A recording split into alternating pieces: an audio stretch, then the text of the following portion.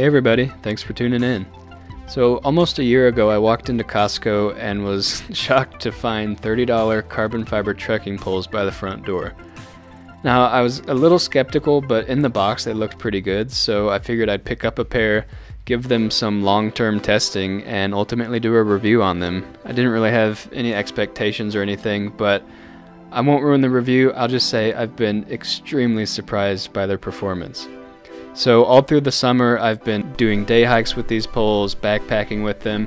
Most recently I did the Wind River High Route with them, and if you didn't see the video, you should check it out. But it was very rocky terrain, snowy, and really just rough hiking.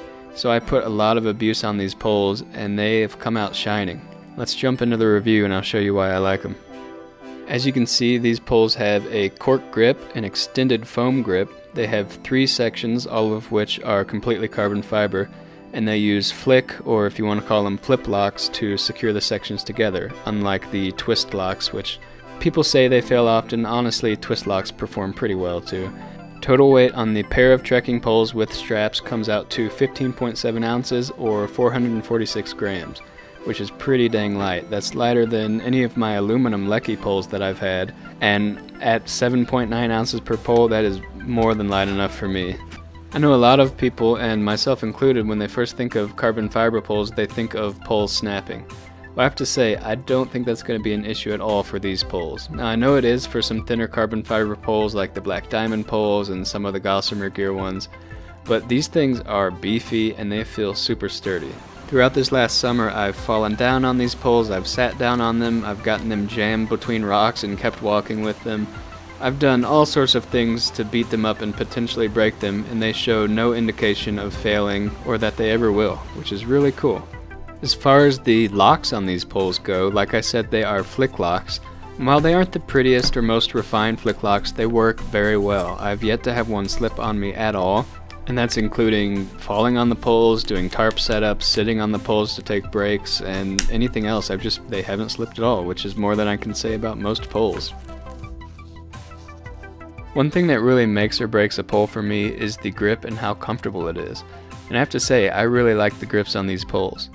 So the top of the grip, the main part, is a cork handle, and then beneath that is a little extended grip that's made of EVA foam. Now for the cork part, I actually think it's a really nice grip. It doesn't have the best fit and finish. There's little gaps between the foam and the cork here and there, and it doesn't look the greatest, but the cork is actually a really nice cork. It's thick, it absorbs sweat well, and it maintains grip as you're hiking with it. I'll be a little crazy here and say that I think I like this cork grip better than I like Lecky's Cork Light cork grip, because it's a little less plasticky feeling. It's actually a more cork-like feeling, which is ideally what you want. I also really like the extended grip on these poles. Now if you haven't used an extended grip on a trekking pole before, basically it allows you to drop your hand down a bit, lowering the height of the poles and aiding you in climbing uphill or climbing over boulders. And a lot of times I find that I just hold the grips down there when I'm not really hiking seriously, but just kind of strolling along, and it's really comfortable. The straps on these poles are definitely sufficient. I find them to be pretty comfortable and they work well enough. I haven't found that I've chafed anywhere or had any abrasion on my hands over extended hikes, but they're not the greatest straps either. One thing you'll notice is that the left and right sides are the same, so you don't have a left hand and a right hand, which for some people that may be a benefit because you don't have to find your left pole and find your right pole. But for me, I kind of like having the left-handed pole and the right-handed pole because the straps mold to your hands and you just get used to the feel of those poles in your hands. So that's one downside, but that said, the straps are comfortable for both sides, so it's not a huge deal. They are pretty easy to adjust. The way they adjust isn't the most clever thing in the world, but it works well enough and it's easy to do and it doesn't slip, so you can't really ask for much more than that for 30 bucks. The final part of these poles I'll talk about are the tips. And while the tips are sufficient for backpacking and hiking, I think that they're not the most durable tips. Just based on the wear that I've seen on them so far, just with the amount of hiking that I've done, I definitely don't think they would last long enough for probably half a through hike. But the good thing is you can replace the tips with either Black Diamond Flex tips or some of the Lecky tips too. So there are options for way more durable tips out there, and if you're going to be through hiking with these poles, I would probably recommend replacing the tips before you even head out with the poles. When you buy these poles new, they come with all sorts of junk for the tips of the poles, like tiny little baskets and weird indoor walking feet and some protective rubber tips and stuff. Mostly stuff you don't need.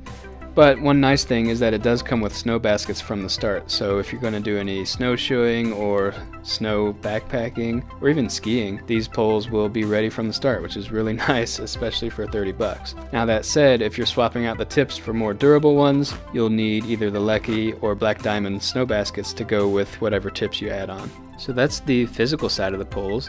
And overall, I would say these are really nice poles, especially for the value. I would highly recommend them. It's a pretty insane value for what you're getting. And I know there's going to be some questions that pop up, so I'm going to try to answer a few here, and if you have any more, leave them in the comments, and I'll get right back to you. So I know the first question that's going to pop up is, would you thru hike with these poles? And I have to say, I definitely would. Now, like I mentioned before, the tips aren't the most durable, so I'd probably swap them out before I thru hiked, either to Black Diamond or Lecky tips, but I would definitely hike with them, and I honestly think that they would last for an entire thru hike, if not longer. Another question I'm sure that's going to pop up is, how do these perform with tarps? My experience, these poles are perfect for tarp users and tarp tent users. So I've pitched my tarp in different heights, different formations with the poles, and they've worked really well. I mean, it's just like using your traditional Lecky poles. They don't slip at all, they hold up the tarp well, and the cool thing is, because they're adjustable, you can pitch with different heights and different ways of pitching your tarp. Unlike most carbon fiber poles, which tend to be a fixed length, so you kind of have to work with the pole to pitch your tarp. Okay, the final question I think might pop up is, do these poles rattle?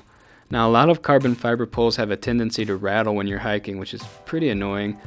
And I'll say that these poles don't have that rattle when you're just normal hiking. I've found that if you hit them really hard against a rock or kind of trip and tap the side of a rock with them, they will have a little bit of a rattle, but it's definitely not enough to be annoying. And I found that you can also reduce it a bit by just cranking down more on the clamps or on the locks.